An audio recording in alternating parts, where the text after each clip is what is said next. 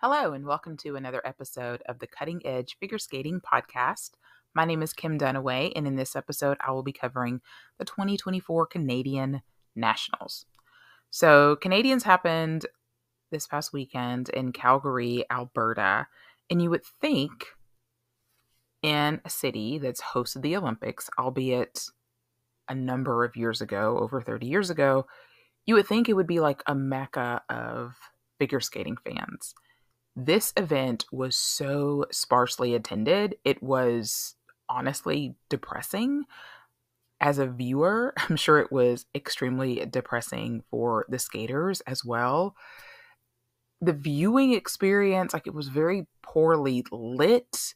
I couldn't tell if it was poorly lit in the arena or if that was just the effect that we got on camera. Now, we always certainly massive kudos to Skate Canada for putting their product for free on the internet where everybody can see it.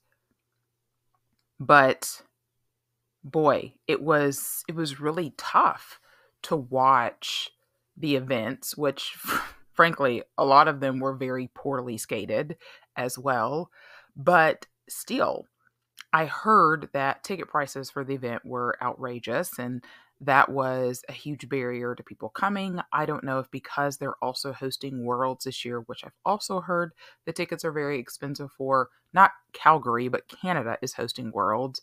It'll be in Montreal. If maybe people feel like that they've got to pick one event or the other. Coming off of just seeing Europeans where they had, basically like a sold out arena, from my understanding, they had pretty low ticket prices, made it affordable for people to be able to come. So my mind, which works as a business brain on some level, I'm like, okay, you can have 1,000 people that pay $100 a ticket, or you can have 10,000 people that pay $10 a ticket. The revenue is the same, but having more people in the seats is much more beneficial on a number of levels. One thing, having a full arena is a much better effect. It's a much better environment for the skaters. You get more people to buy concessions, swag, post on social media, like all the things. So I get that there's a certain amount of revenue that they would like to get from these events. I cannot imagine that whatever revenue that they got from ticket sales this weekend was enough to rationalize whatever they were charging. At that point, if ticket sales were that low, I might just open it up for free.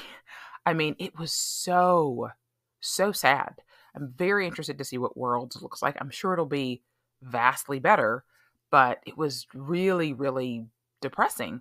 And it just makes you go, maybe Skate Canada should look at a strategy kind of like what US did last year at Boston for Skate America. They picked a much smaller rink that they were able to fill to give it more of an effect than having, an arena that was sparsely attended. Perhaps it would have been better if they would have put everybody in one section than have them all spread out.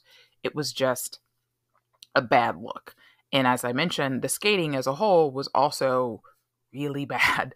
So unfortunately, it was going head to head at times with Europeans. And so the one event I didn't get to see almost any of it at all was the women's event. So we'll start off with that because I literally only saw Madeline Skiza's short program, and that was it in 2 days of competition. I guess I should have done like the 2-screen thing where I had one device on Europeans and one device on Skate Canada, but to be perfectly honest, I forgot about Canadian Nationals. So I guess I was kind of like the Canadian spectators as well. It was not forefront on my mind. And I've also heard that they didn't even televise the event in Canada either. So that's what I've heard. If that's wrong, somebody please let me know. But although, again, especially like the men's and ladies events, I kind of get it. But I don't think you're helping your sport out at all by not putting something out. I mean, I guess their thing was, well, we've just got it online. People can watch it online, but felt like you need to, you brought Ted Barton out to do commentary, just put it on TV. But okay.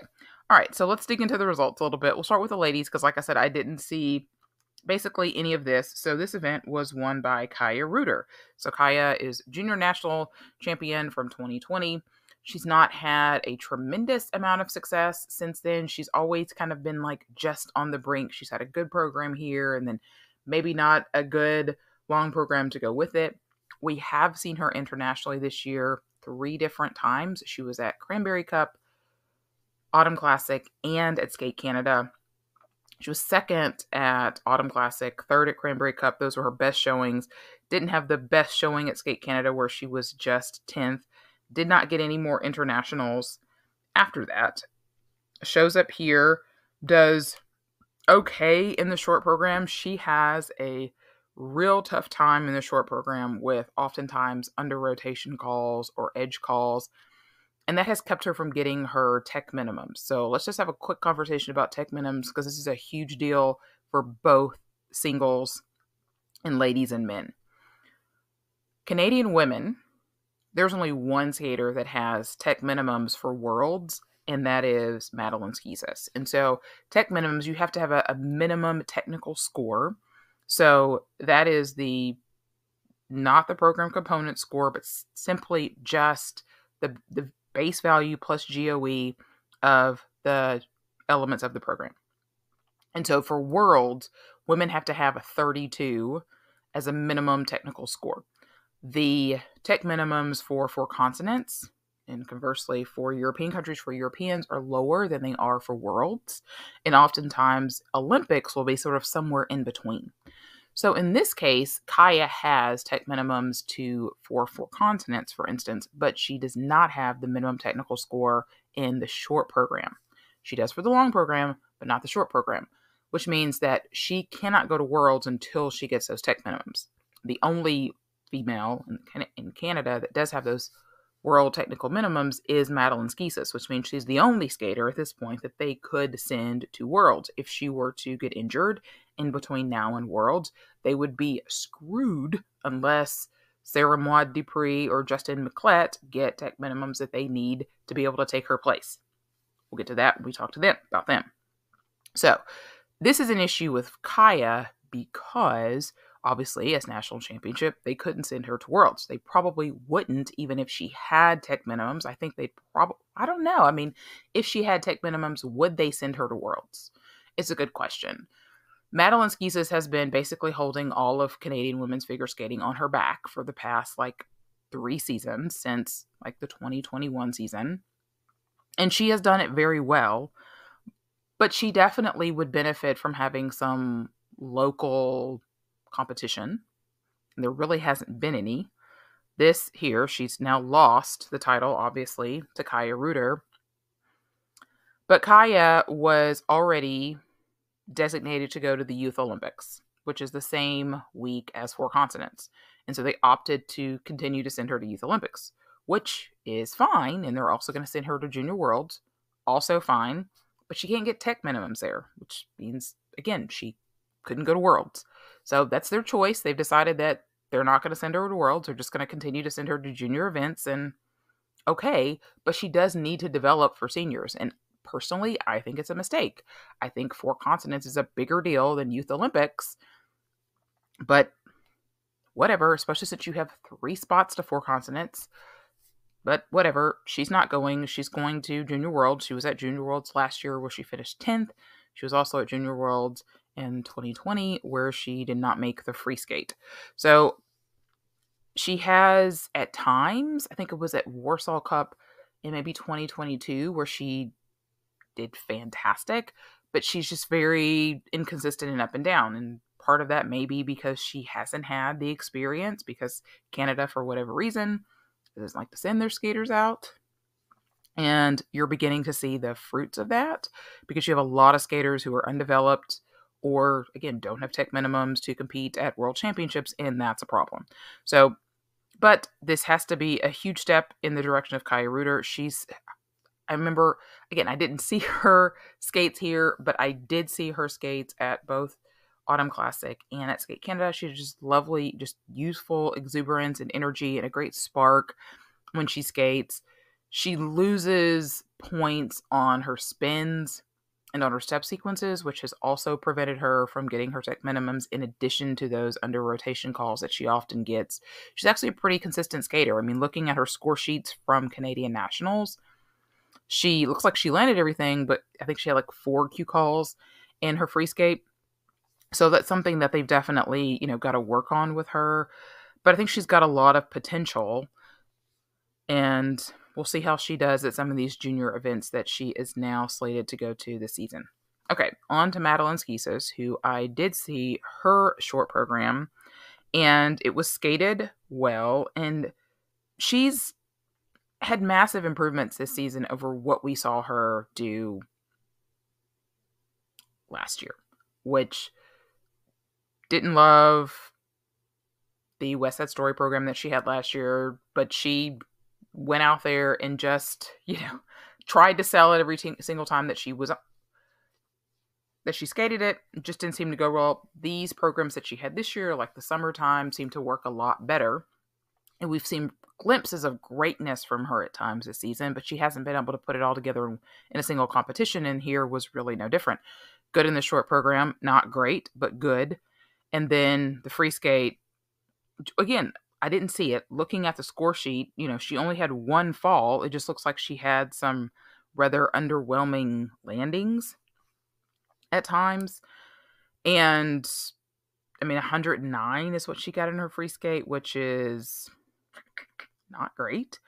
And she had like a 5-point lead going into the free skate, but she ends up losing by 8 points. So it was a rough free skate for her. She had some very interesting comments after the event, which I found very strange, where she was like, I am hugely disappointed. I could have walked away with that same skate without even trying that hard. Nothing felt comfortable today.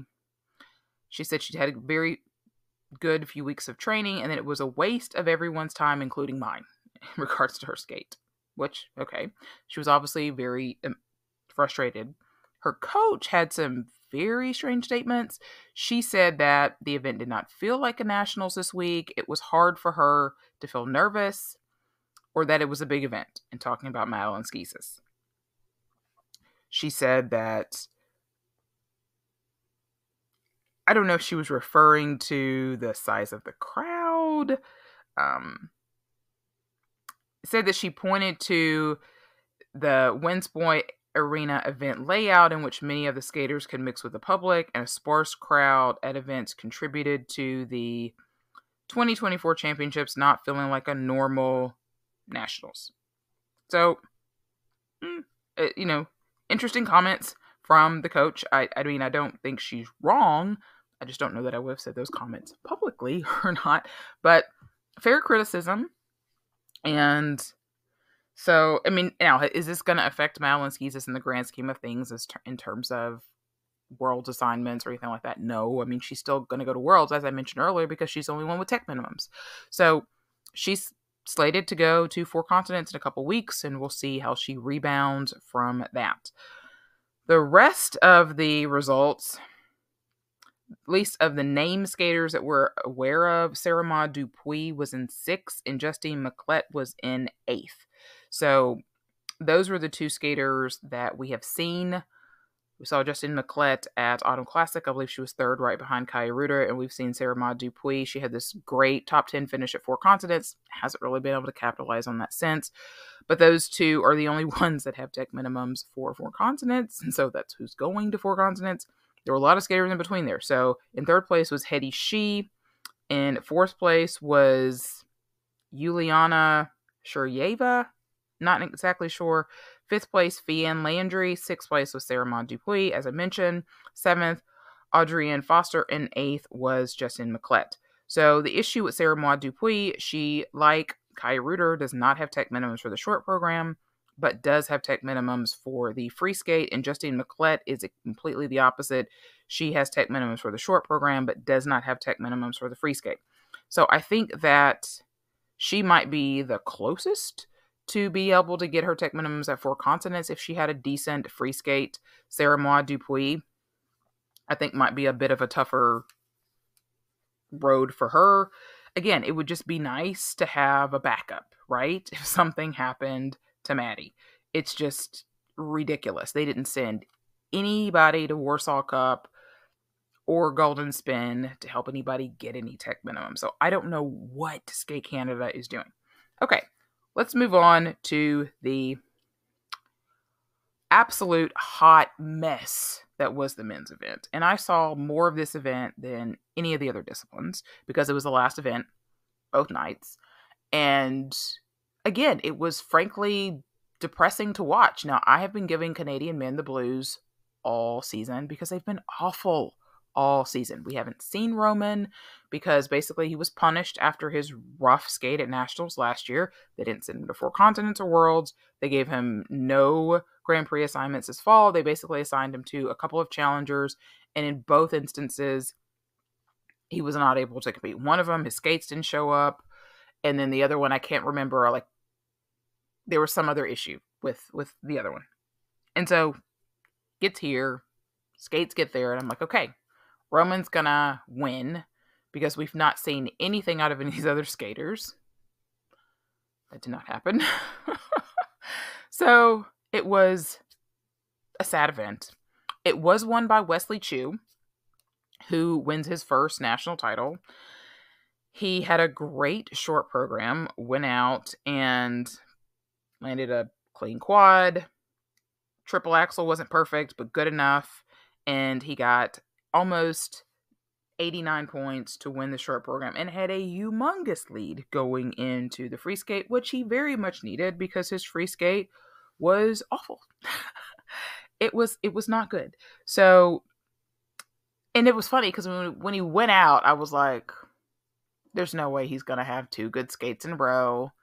And he didn't. And you were hoping that maybe he just would have, like, at some point, like, gone conservative, you know, but he had two falls. He fell in his quad toe, and he fell in his triple axel, and he popped his quad sow into a double, and his triple toe later in the program wasn't great. So it was very messy. He ended up third in the free skate. He did win by a decent margin still because he had such a large short program lead because the short program was worse than the free skate was for the field, but he wins. It just felt so underwhelming when he won because it just wasn't a great skate. And Wesley I've been very mixed on these programs all season. I haven't loved the Romeo and Juliet free skate because I hate the Kissing You music. And even though he skated it well, I still didn't love it. Friday night.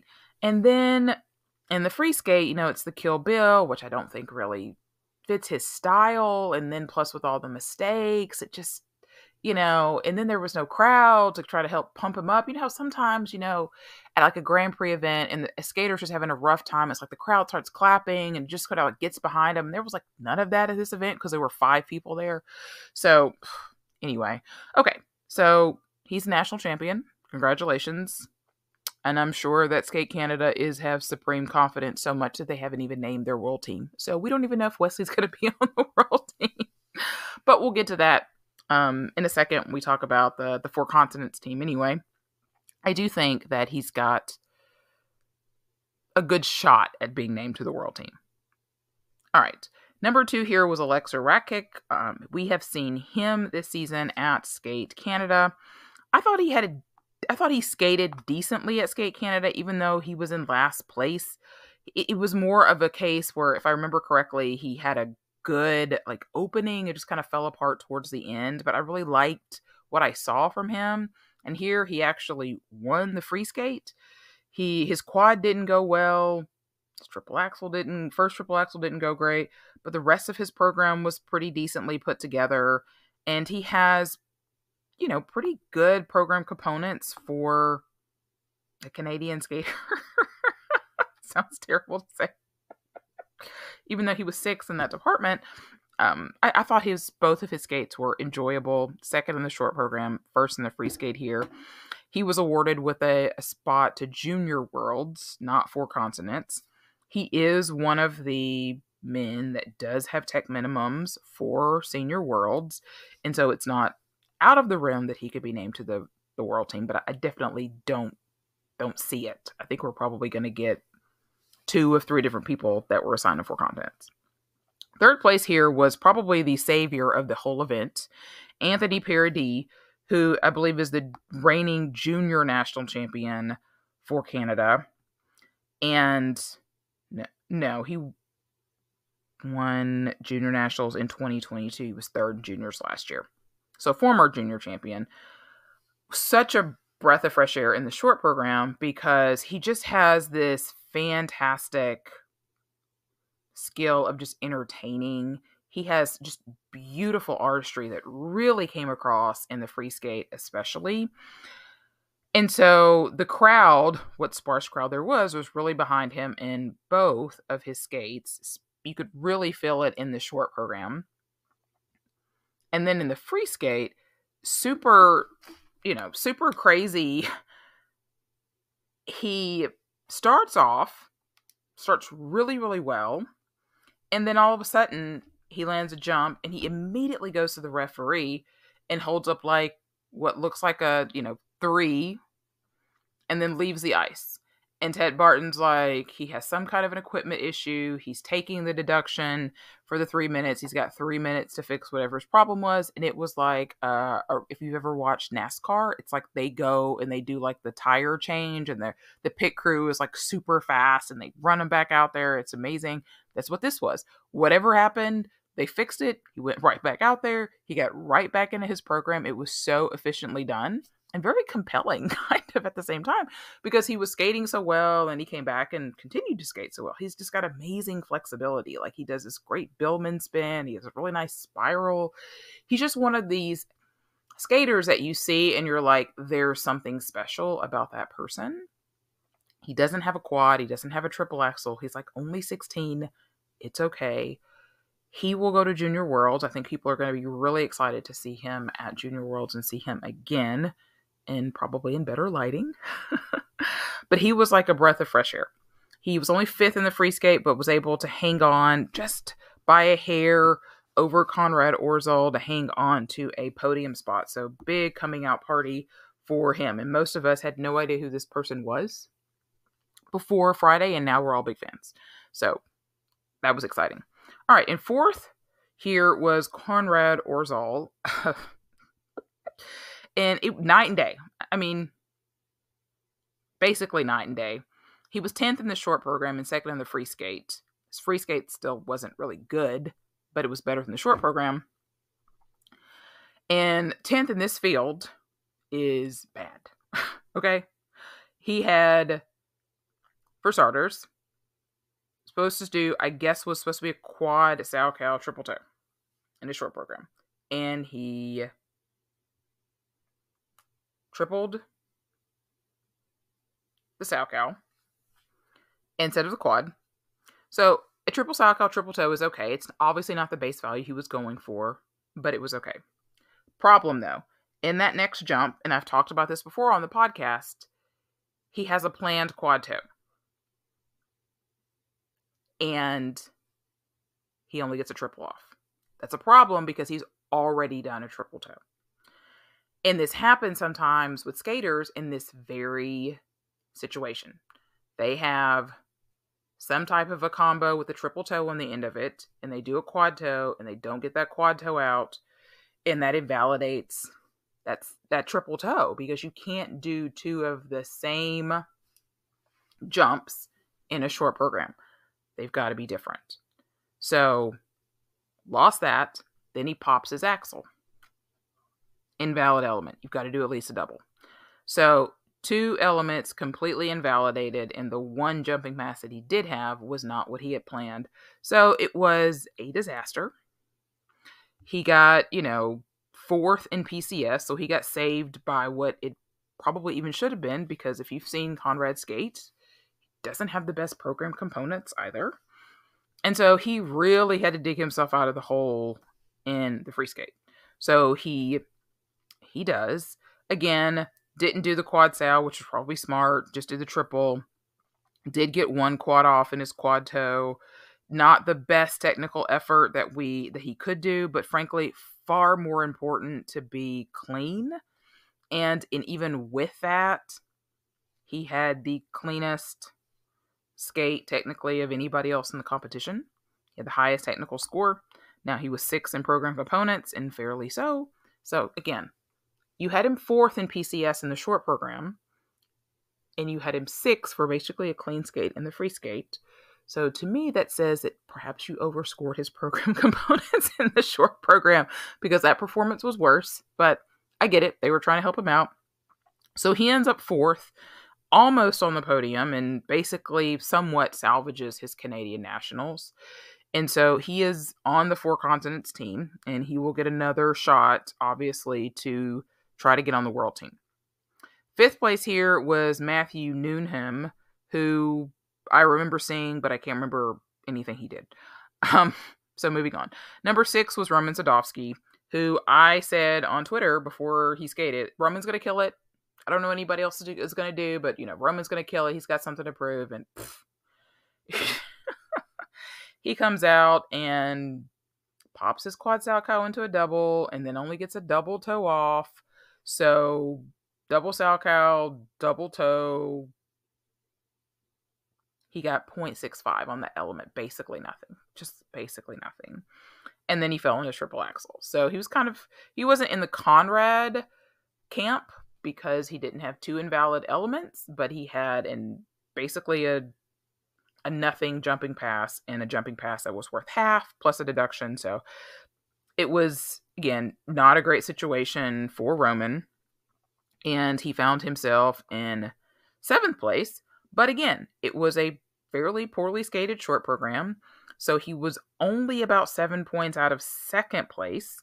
And even the 20 points he was out of short program, frankly, with the way the men skate, the Canadian men, it wasn't completely out of the question he even could have won. But it definitely wasn't out of the question for him to be on the podium. I still expected him to come in the free skate and just do better.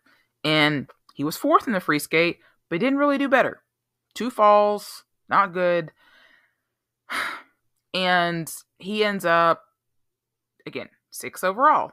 And again, he wasn't so far away from the medals. He was only about 5 points out of the medals, which is basically the value of a triple jump. Just one less error somewhere, and he could have been on the podium. And I said, I'd still send him to Worlds. This is his first competition, not just this season, but in a year. We have not seen this man since last year at Nationals when he bombed. And he is by far and away the best skater that Canada has. And nobody else has done anything in the past 12 months to give me any hope that they can do any better. I mean, he still has the highest scoring potential. I would still put him on the world team. So we'll see what happens. He also is going to be on the Four Continents team. He didn't do himself great favors here, but he also didn't take himself out of the running like he did last year. And I think Ted Barton made a fair point on the commentary that we have not seen him in a year. This is his first competition. Just probably doesn't have his competing legs under him yet. So he'll get another opportunity at Four Continents to show what he's got, and we'll see. And frankly, again, what I've seen out of Conrad and what we have historically seen out of Wesley Chu, I'd still put Roman on the team. So 7th place, Rio Morita had a really nice short program. Really enjoyed him. The free skate did not go as well, but I thought he rebounded really nicely after a rough start. So the Four Continents team, as I mentioned, going to be Wesley Chu, Conrad Orzel, Roman Sadovsky. They have not named their world team, so obviously they're basically doing kind of like they did last year. They're going to have another set of skates before they decide who's going to be on that world team. And I think any of these guys are in the running. So there's one guy I have not mentioned, and that is Steven Gogolev. He did compete here, but apparently was injured. It wasn't really clear at the time, but his coach later said that he wasn't even doing like double jumps a week before this. And so I'm just asking myself, why is he even here? He looked like he was in pain. He had just a horrendous short program.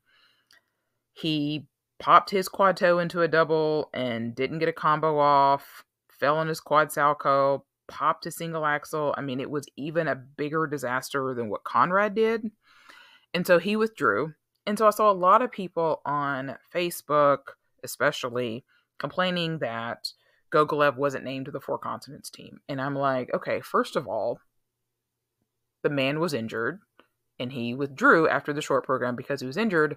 What do you think he's going to be better in 2 weeks when Four Continents is? So why would you put him on the Four Continents team if he's not healthy, for starters?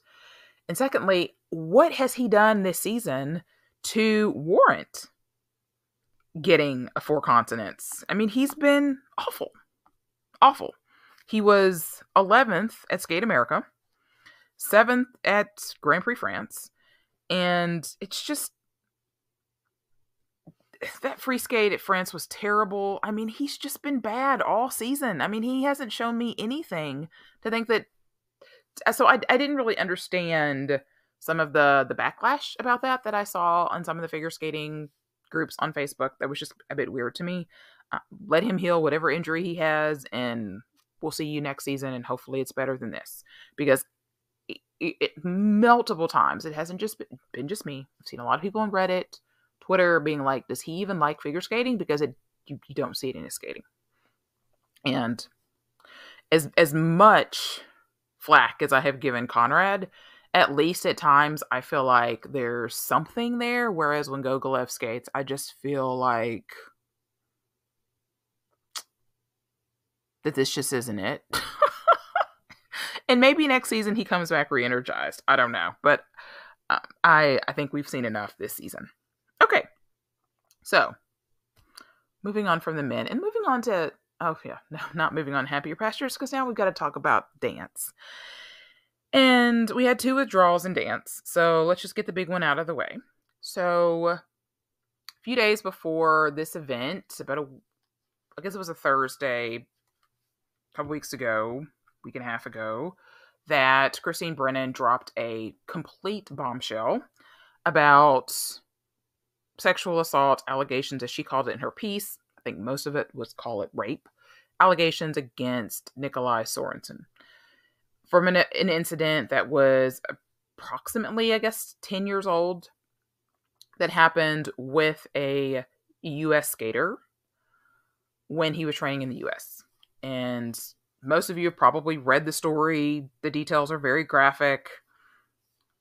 Christine Brennan was on with Phil Hirsch and a Russian reporter with Dave Leese of the Skating Lesson earlier, just a few days ago. It was a great panel that they had, and she talked about that a little bit further as well.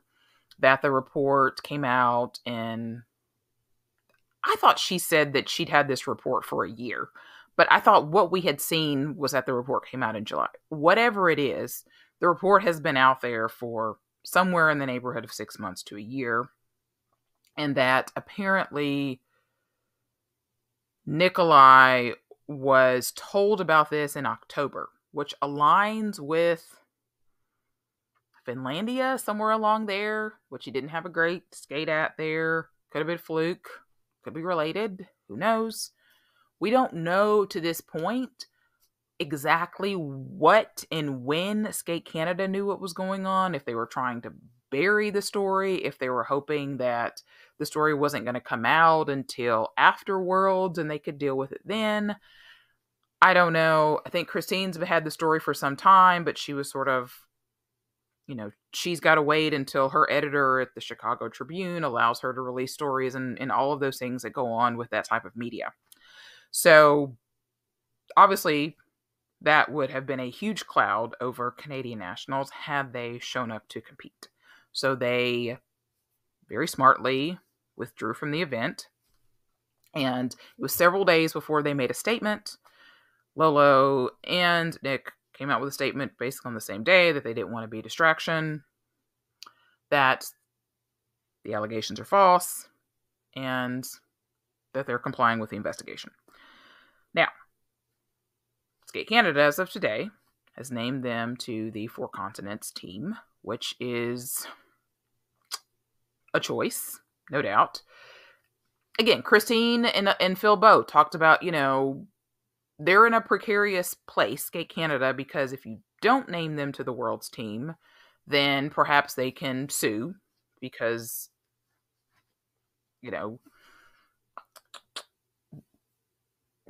I don't know. It's such a tough situation because I don't think anybody wants them to compete.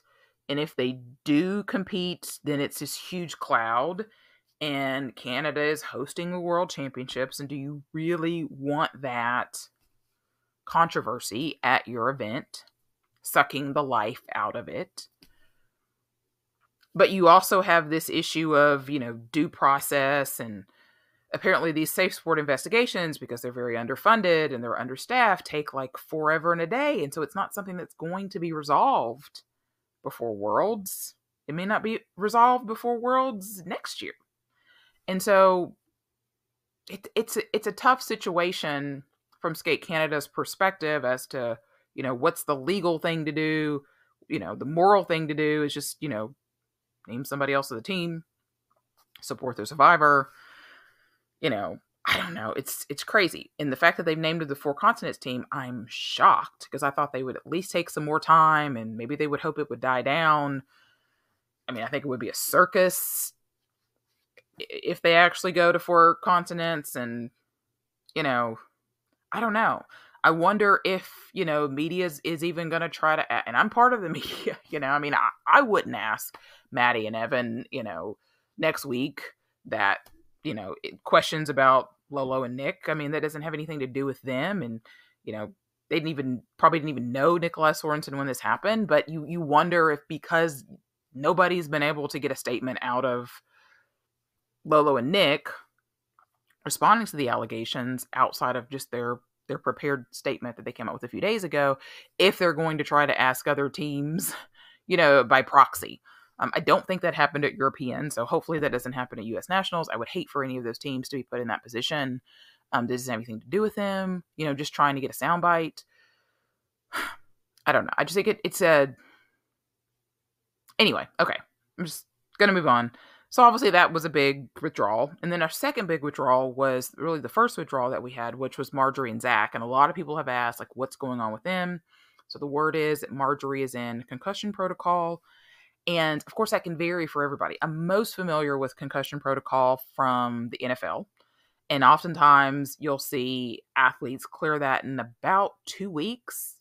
For some people, it's a little bit longer. For some people, it might be a little bit less. It used to be less some years ago, but here lately, they've been giving them more time. Perhaps the testing have gotten a little bit more involved.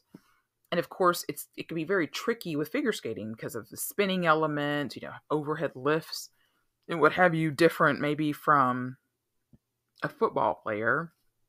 But they're also named to the Four Continents team, which again, is she going to be ready at that point? And because Four Continents is in China, visas had to be done quite a bit beforehand. And so I don't know that Skate Canada even has a backup to send Marie-Jade and Romaine or, Fabry and Iyer.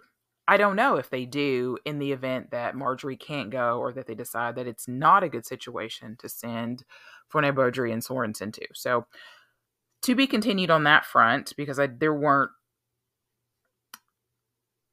alternates named to the Four Continents team like the U.S. named alternates to theirs. So interesting developing story. But obviously, 2 of the top 3 teams in Skate Canada were not at ice dance, so that opened up the field for some other skaters. So this event was won, not surprisingly at all, by Gillis and Poirier. They had 2 very strong skates, not big, crazy scores for them in the rhythm dance. They actually gave them a level 2 in their pattern step and not a level 4.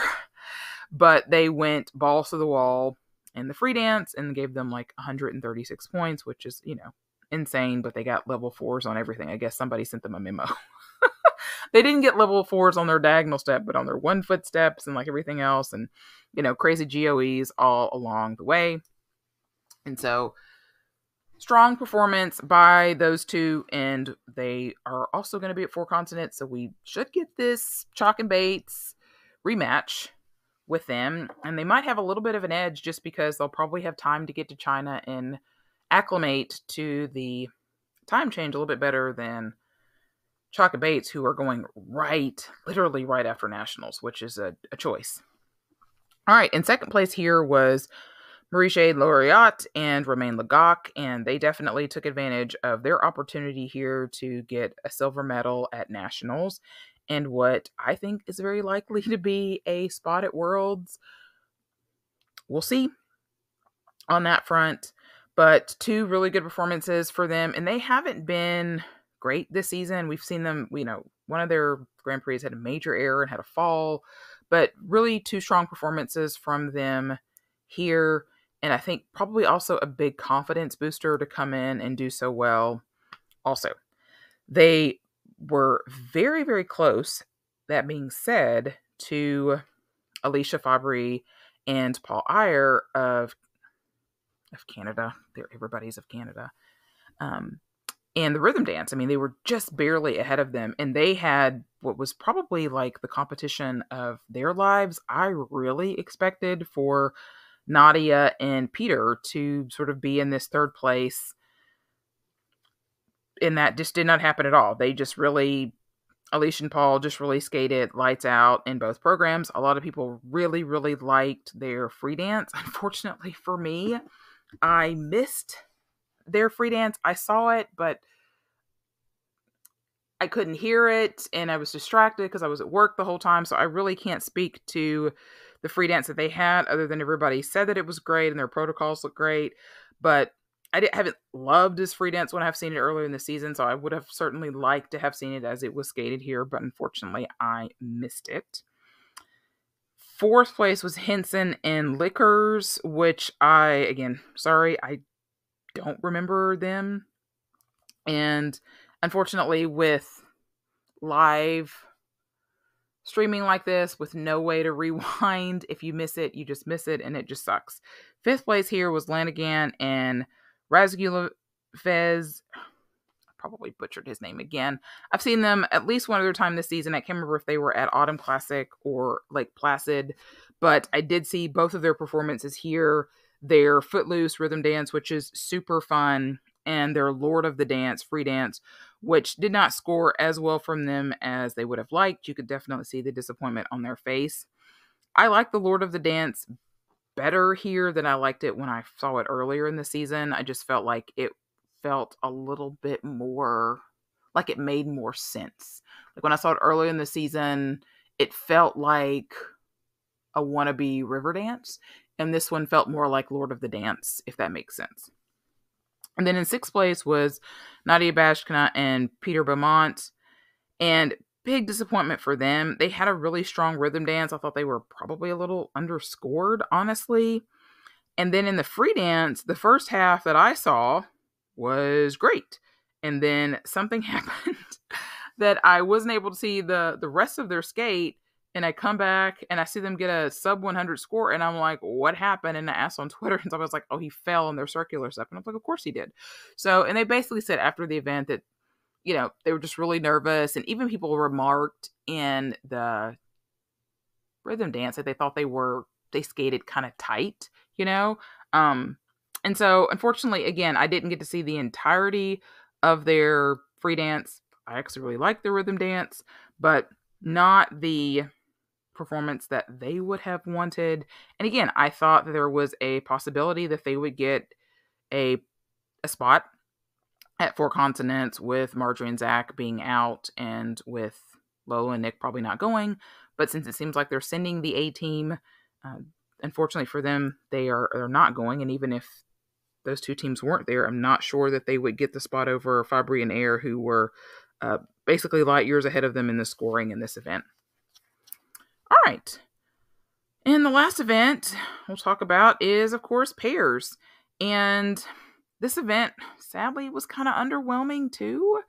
It just, especially like the short program. I mean, to me, the best team in this event was probably Kellyanne and Lucas, who had the absolute skate of their lives to finish third here. They did really strong in the short program. I picked on this team a lot because they just haven't been very consistent, but they landed those side-by-side jumps in the short program. They landed their throws, and their free skate, in my mind, was the best free skate of the day. Everything was really strong from them. And two, they were so excited because they were skating so well. And so I felt like there was more emotional investment into this pair than it was in some of the others. So, and I think that they did enough here to warrant that third spot at Worlds. I mean, again, we had another withdrawal in this event in that Benjamin and Benjamin Mamar. Benjamin and Mamar had to withdraw, and so they were not at this event. And they had a really tough fall season, and so I can't really justify them being on the world team, even though they were on the world team last year, even though, just on paper, they would be the stronger of the two teams. McIntosh and Mamar. Okay, there we go. McIntosh and Mamar. Just losing my mind here. It's late.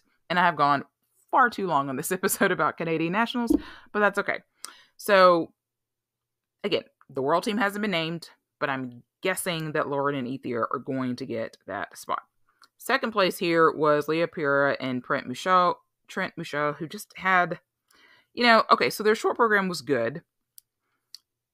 I still want them to work on their twist, and perhaps over the summer they will be able to do that, because that's one of the areas that they are really behind some of the other teams.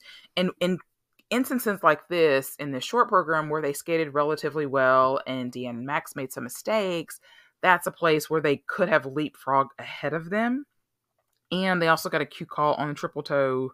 Don't know who got that call specifically, but they have changed around their short program. So the first thing I noticed was she had a new dress, longer sleeves, one shoulder out.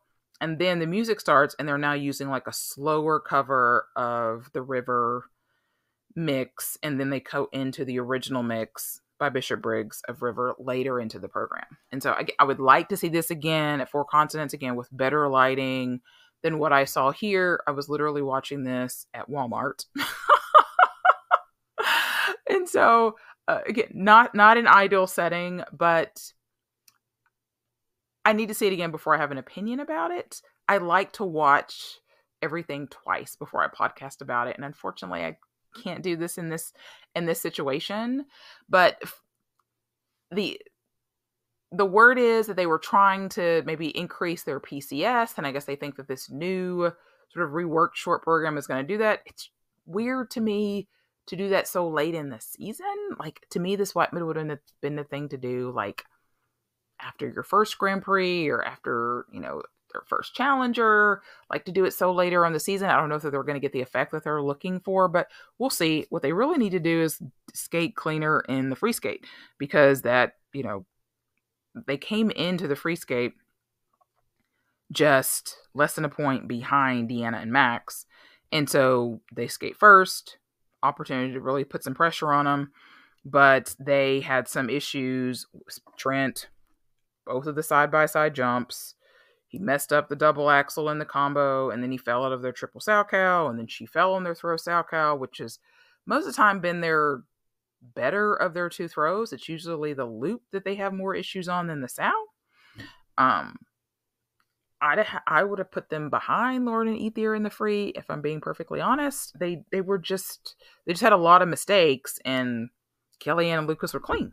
But even so, they were solidly into second place and improve on their finish at last year's Nationals. So I think they were actually third there and get a silver medal here. I feel like they've just, in their last two competitions, both here and at Grand Prix Final, have just not done as well as what we saw them do in their first two Grand Prix. And so I'd like to see them at Four Continents and at Worlds really get back to what we saw them in those earlier Grand Prix and maybe even beyond that. And then, of course, the winners here were Deanna Stellato and Maxime Duchamp, and they, again, did not have a perfect skate in either program. Really had big problems in the short program.